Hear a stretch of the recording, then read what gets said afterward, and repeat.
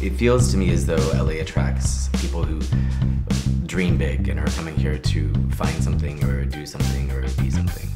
The Beach Boys, Joan Didion, David Hockney, Ed Ruscha. LA is a cultural melting pot.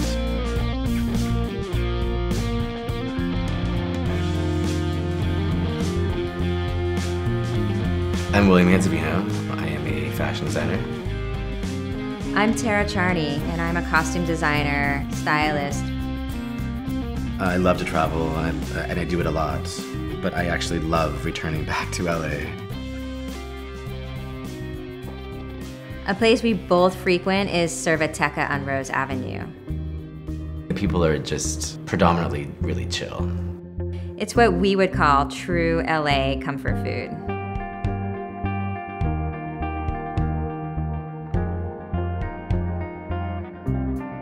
A big part of my job is to keep up with fashion and trends. I like to do a lot of shopping to find inspiration and also to look for my clients. I love the store heist. Such a great eye for young, emerging designers. When I go in there, I always feel like it's so personal. Yeah.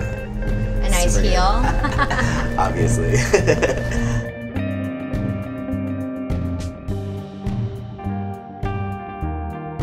The Cave Gallery is just really fantastic. It supports all the local artists. It really feels as though LA is experiencing something of a renaissance right now in the arts. I'm just learning to surf now. Could you imagine like showing up with this board at the beach? It's so legit. LA is such an easy place for me to live. All the fashion, art, books, food, they're all here.